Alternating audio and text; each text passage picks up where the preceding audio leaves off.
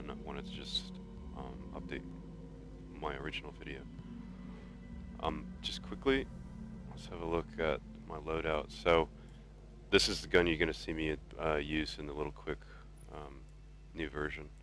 This sight is now my favorite sight, so that's the one you see in the video, SLO 19. And this is an amazing rifle. If you get a chance to roll this, I would pick it up. This is a shotgun I like. It has full auto, and it's quick to reload, or quicker than some of the other ones that I have. And then of course raise later.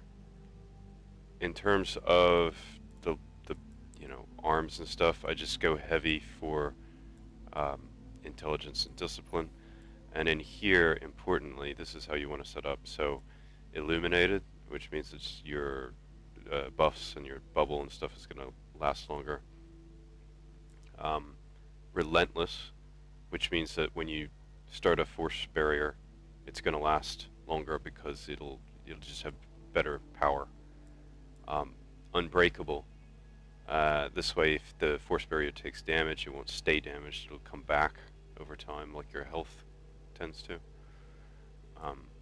Busting of light and just increased height. So that's how I'm loaded out.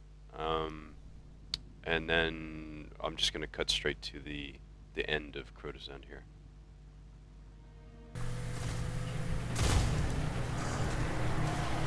So right here, all I'm trying to do is leave myself a single ad.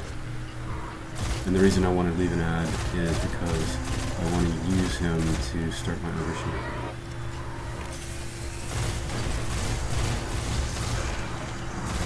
That's the guy. I'm just going to leave a little bit of him.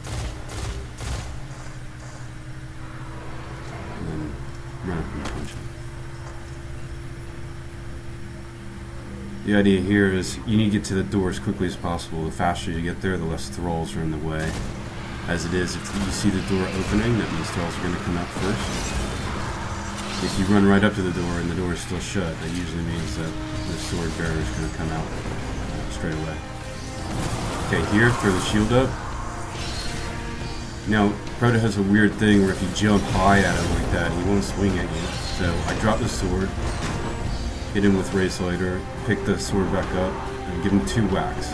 He only needs 6. And then go back. Same thing. 2, drop out of there. I should have run straight back to the level there, but my mind was thinking about going into the ogre cave down there.